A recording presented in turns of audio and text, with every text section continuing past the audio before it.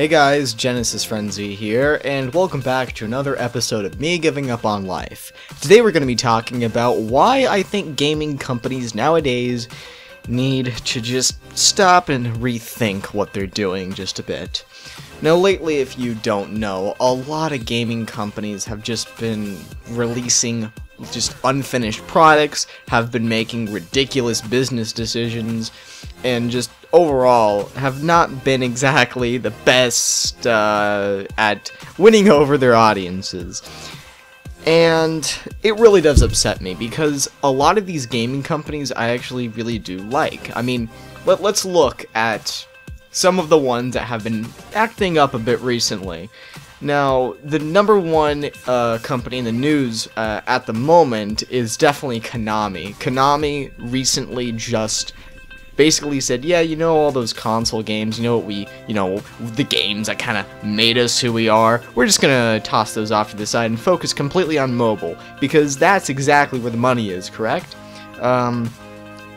And basically they're just like, yeah, we're going to focus on games that, you pay as you go. You have microtransactions. They literally said, we are going to make games that you pay as you go.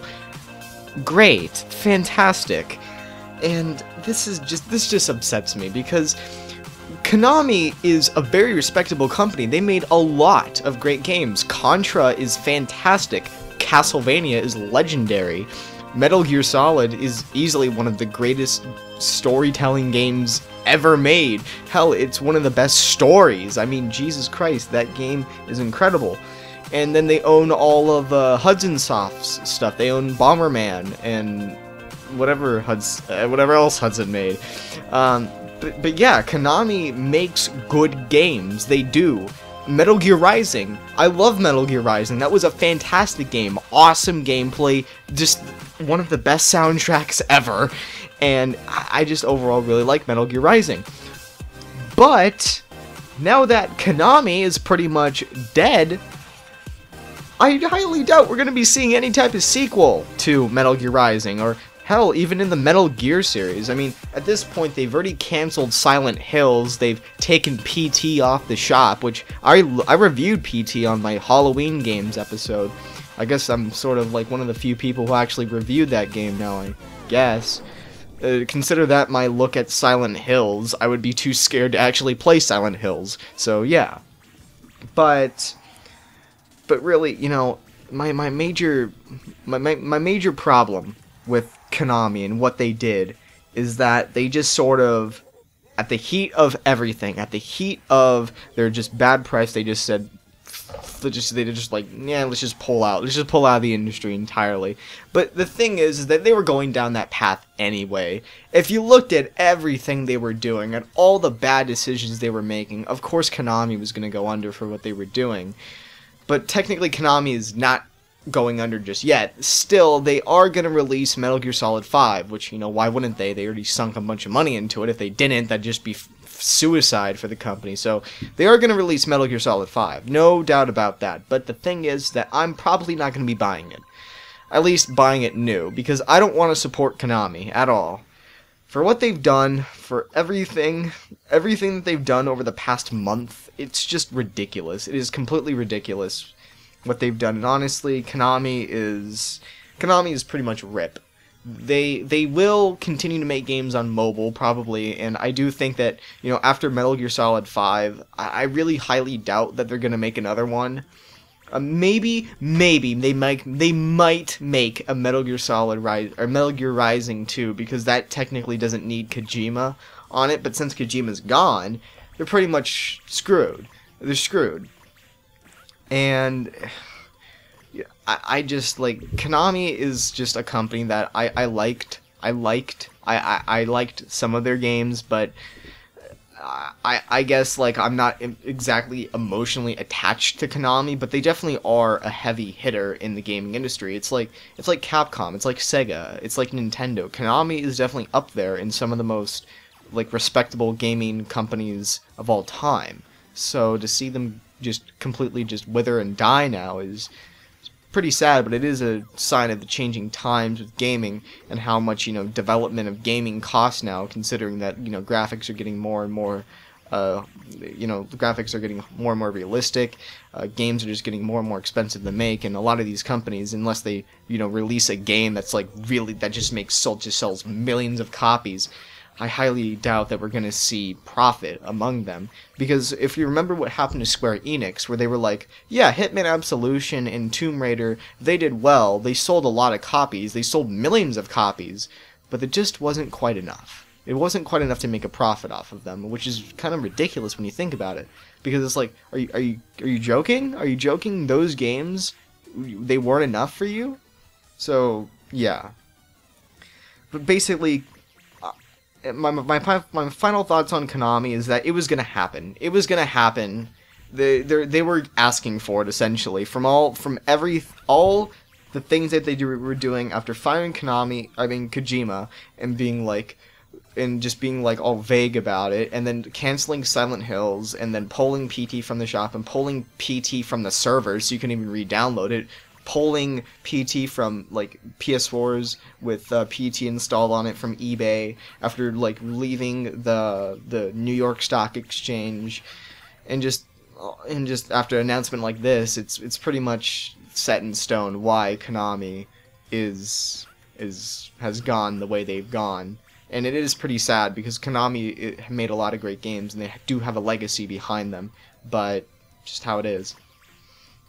Now, as for other gaming companies, you know, looking at the Kickstarter recently, we have Yooka-Laylee, which is the spiritual successor to Banjo-Kazooie, and it's made by the employees who used to work at Rare. And then we have the other one that is the spiritual successor to Castlevania called Bloodstained, and that looks pretty cool as well. It's made by the guy who made Symphony of the Night, I am pretty sure. So a lot of the people who worked on games before are probably going to be moving to Kickstarter because those projects got funded incredibly fast. Like Yooka-Laylee got funded in like 14 minutes or something. That's just completely insane because that was like $500,000, and they got it within 14 minutes. Do you know how crazy that is? I mean, I thought like the Pebble, what was it, like the Pebble watch, one of the Pebble watches like got like a really like high funding amount really fast, and I still think that's the fastest. But to see a game which is a relatively new media getting such like insane, like it's just crazy, you know. So I think that the resurgence in Kickstarter projects is great because there's been a lot of controversy with Kickstarter and how, like, you know, what if they don't release the game? What if the game gets canceled? What if they just take the money and run? What about the Oculus Rift, which got bought by Facebook? I mean, we kickstarted the thing. Why do they get to sell it to Facebook? And whatever. So I do like that a lot of the people who worked on all the classics are just going to leave these companies because these companies obviously are out of touch with their consumers, and they're just going to make the games themselves and get funded by the fans and release the games. I mean, look at what happened to Keiji Inafune. He left Capcom and basically he just said, I'm just going to make my own Mega Man. He made his own Mega Man and got funded really fast. You know, the employees left Rare after Microsoft just like completely shreked Rare, and now they're making their own spiritual successor to Banjo-Kazooie, which, you know, Yooka-Laylee, actually, I don't know if that might, no, I don't think it's going to infringe on copyright, but it's so dangerously similar to Banjo-Kazooie that it's almost like, it's almost like, can they actually get away with this? But I think they will. At this point, I think it's fine. And then the guy, Igarashi, I think that's his. It's probably wrong. I got it wrong, didn't I? Is now making the spiritual successor to Castlevania Symphony of the Night. So it's like all these people are just going to Kickstarter. Like WayForward, Shantae was Half Genie Hero, I think, was funded through Kickstarter.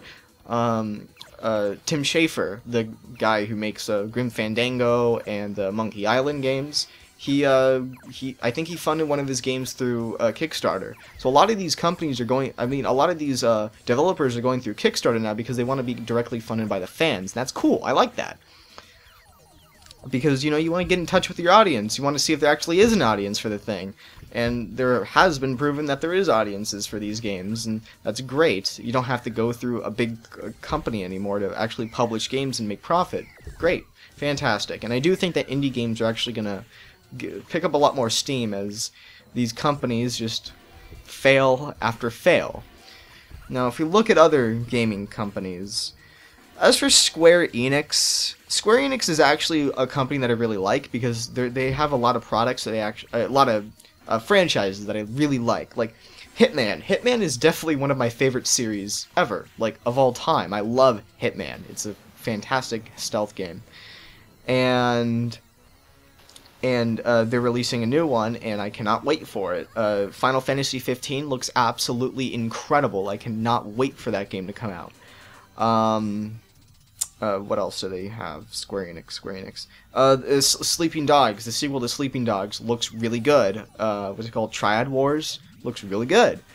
Overall, with Square Enix, I like what they're doing a lot more than other companies. I do think they're actually, like, they're making a bit more of a profit, but I think that Square Enix is also sort of like, you know, let's just do some mobile stuff, because Square Enix charges like an arm and a leg for so many of their like classics on like Steam and on mobile. Like seriously, their Final Fantasy games on Android and stuff are just ridiculously overpriced. It's just silly.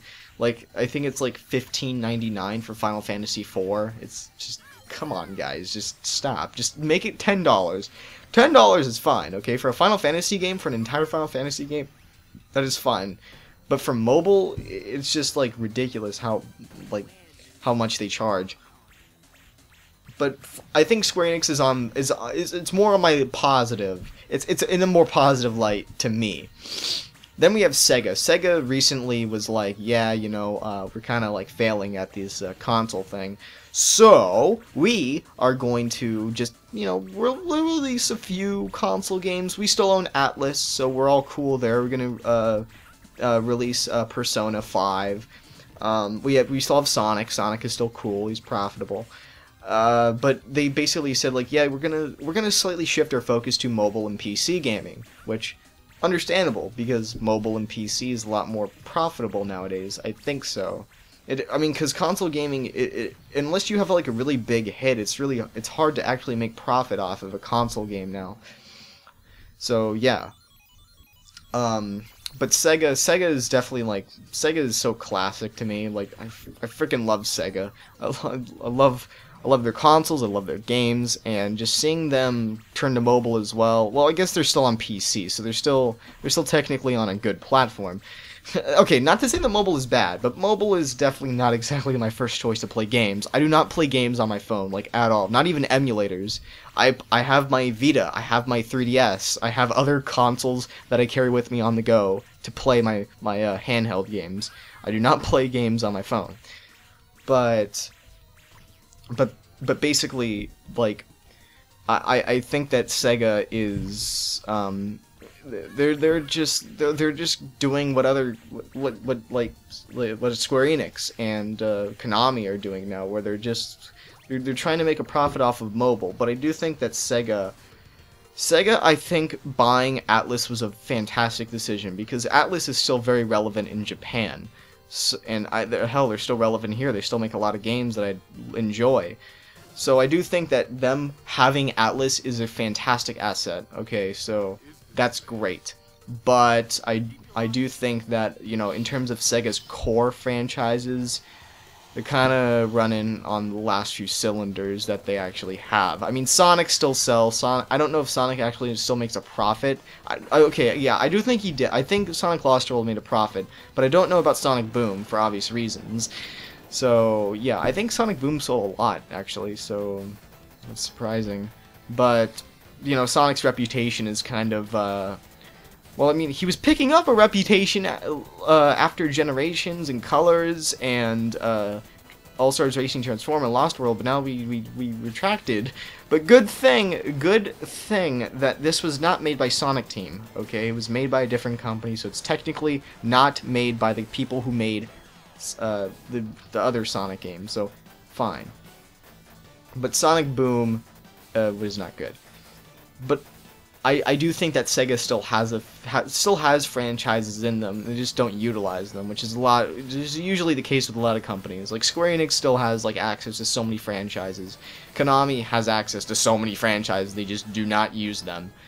And the same goes for Capcom too. Capcom's doing a little better now. They were not doing very well, I guess, like a year ago, but they're definitely. I think they actually like made a profit with the Resident Evil remake for PS4 and Xbox One.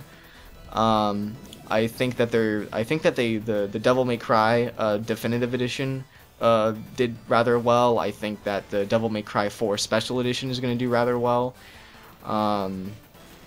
And they're also focusing more on HD remasters now, which I like that in some respects. I do like, we get to see a lot of reimaginings or like remakes of some classic games, but I don't know exactly if that's a great thing because I want to see new games. But hey, maybe like once they remaster these games, they'll see, hey, there's an audience for this, and start making new games for that old franchise. But Capcom is also going to release Street Fighter V, which, other than being only on PS4 and PC, which is weird, it's like, is it an exclusive or not? No, I guess it's not going to be on Xbox One. Okay, whatever. But yeah, I think Capcom's doing a little better. I think Capcom and Square Enix are on the at least a little better on the financial side, but Sega, I think, is down there, and I do think that Konami is obviously really down there. As for other game companies, Nintendo, I just want to freaking lay into Nintendo so badly, but that video would go on forever. I'm just not exactly a fan of what Nintendo has been doing lately. I'm not a fan of Nintendo's recent games, other than like Smash. I think Nintendo just is not exactly appealing to me lately, with the new 3DS being meh, with some of their decisions with the Amiibo, or just the Amiibo in general, and just their copyright claiming of videos, and it's just, Nintendo is not exactly on good terms with me right now. As for like Sony, Sony is just completely disappointing me right now. There's Bloodborne. I haven't played it, but it looks nice. But other than that, the PS4 has completely not justified the $400 that was spent on it, because it just does not have any exclusive games that I feel like those are console sellers. It has indie games, but those indie games are also on PC. It has like Infamous, which is a good game, but it's not a console seller. Killzone, which is meh. Knack, which is bad. The Order 1886, which is not very good. It's just like, the PS4 is completely not justified the purchase at all. So I'm not a huge fan of PlayStation at the moment, although I do like the Vita. The Vita is still a fantastic console, getting a lot of support there. But the PS4 I'm not a huge fan of it. As for Microsoft is doing a lot better. I do like the Xbox One a lot. It's definitely it is completely different than what it was in 2013, which is great. So I do like the Xbox One. I do play on it from time to time, but really it's not exactly fantastic either. And none of the consoles are exactly fantastic. The PS4 is only selling because the Xbox One made those few mistakes in the beginning, and people still like have this like stigma against the Xbox One. It's like, the Xbox One sucks so much because when they announced it, it was bad. Which, yes, it was bad, but now they've completely redone everything, and it's a good console now. Can you guys just shut up? Just please. Like, I don't get why there's this just hatred for the Xbox One. It's like, the Xbox One is just bad. It's just bad because, everybody else thinks it's bad. And hey, let's give some reasoning. And usually those reasons are outdated. It's like, well, you have to have the Kinect. No, you don't. Well, it's expensive. No, it's not. It's actually cheaper than the PS4. You have to be always online. No, you don't. You can't buy used games. Yes, you can. The PS4 has better games. Subjective, but honestly, right now, no, it doesn't. So, yeah, I do think that the Xbox One has a lot of good stuff coming up on the horizon with Windows 10 and all that. And I do think the Xbox One has a bright future. As for PC gaming is something that I've been doing a lot more lately, and I do enjoy. But yeah, I mean, it's just the mood I'm in right now. I'm just playing some more games on PC. But anyway, that is about it. I can talk about other companies. I can talk about WB Games and how god-awful their goddamn business practices are with freaking season passes costing $40, and their games are good. Their games are good. Oh my god. Batman Arkham Knight looks great. Mortal Kombat X looks fantastic. Mad Max looks like an awesome game, but they are just messing it up with all the DLC and all the season passes, and I just cannot stand it right now.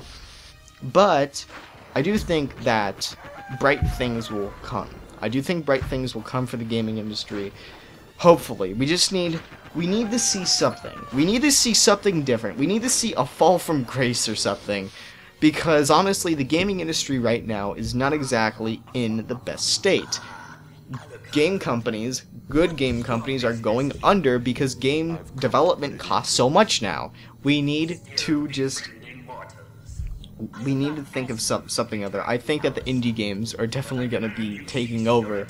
Because if AAA development is something that is just getting more and more obsolete by just the year. So unless you sell like crazy like Grand Theft Auto 5 or Call of Duty or something, then you're probably not going to make a profit, which is ridiculous now. The game development just costs way too much money. So really, I think that the game industry needs something to happen. We need something to happen to shake it up a bit, just so things can get a lot better for everybody. So, that is about it. I will see you guys for the next one. GenesisFrenzy, signing off.